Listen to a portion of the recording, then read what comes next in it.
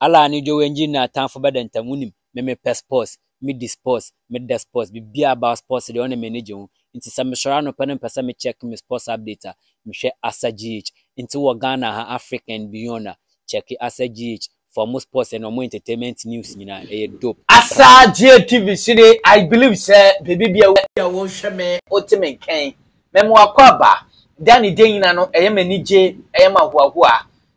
unya dade na wo hwe Asante TV na utie Asante TV I believe say Christo nti hoye meso ahwe ni experience ene amianto meso me hoye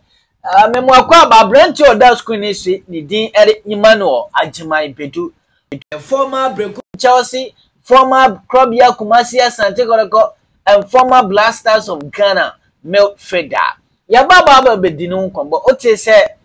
currently obesi kan edema Bobokwa nidin Great Olympics. Na nkombo ben ena efi abrantia nidin Emmanuel Agyaman Badu. Agyaman Badu was born in 2nd December 1990. 1990.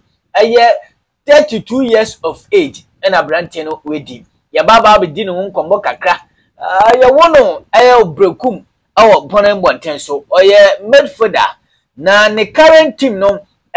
Great Olympics and we see a kind edema omo o she jersey number 8 na bibia no so etumi ekon kan ede emam we see a kan bebre we see a kind ede ama Brekum Chelsea Krobia Kumasi Asante Kotoko Udinis wako Turkey chese wako Spain wako Krobebre and afenu so obewie ye ewo Bobokwa ni diare Great Olympics and yabawa bedinu nkombo oka under 20 team a wo mu atumi ekwaje World Cup no dey ena esi ewo abrantia ni diare Emmanuel Agyaman Badu hu a medinu hu nsem bebrebe mede eto ere ema e baby obia maka chose ndeni de dikanya ohwe Asante TV a utie Asante TV a mesre wada obe subscribing to the channel na o subscribe ya mesre na wa like it o like wi a na wa share o share wi a na fi we ja comment na to ase de mame na fi ye din kombo e de fashion no ya passion ni puma sebere se ne be ya dani den ne be ko so ato banyaji ban na ye jan na so pampe se abua papon na ye de agude mu nseme ekotwi ekotwada Ghana Africa and beyond na ye de ama meeting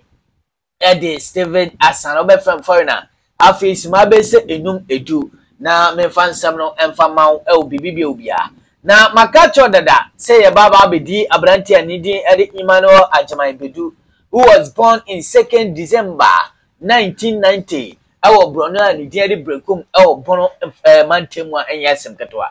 na entie ba ni say on your screen Emmanuel Agyaman Badu picture and that way I say Emmanuel Agyaman Badu quit Great Olympics after 5 months. Yes, Emmanuel Agyaman Badu quit Great Olympics after 5 months.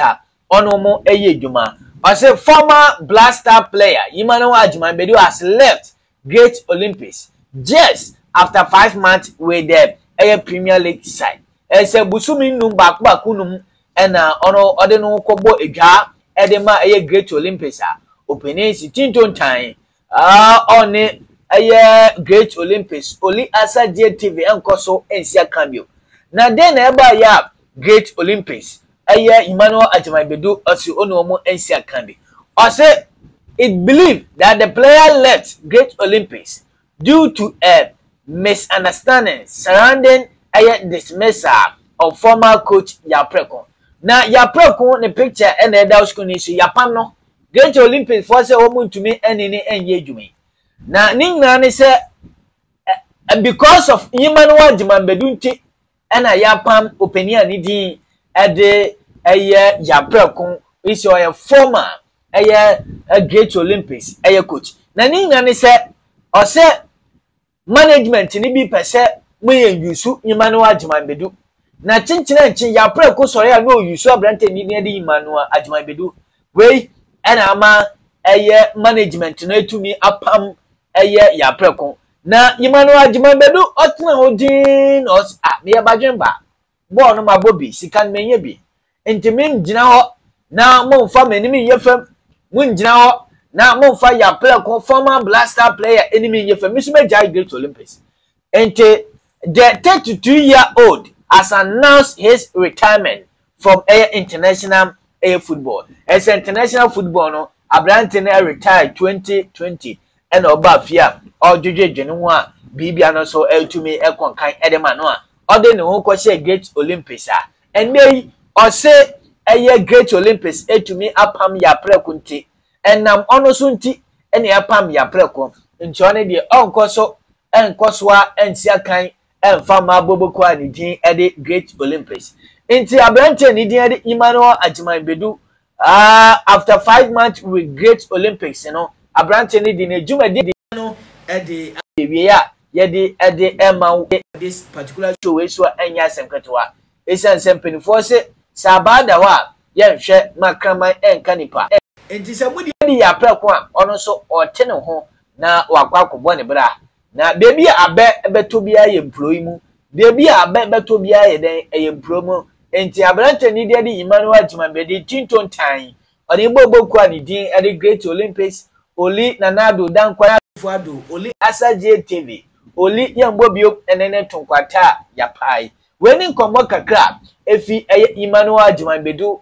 Great Olympics ene ya preko eba yedi fefidie so yedi amaw baby obia. Believe in yourself, do what you love and love what you do. That is the energy, the fuel to make your life better. Enkosi say be shia bi one otisefo yankopo entina makraw.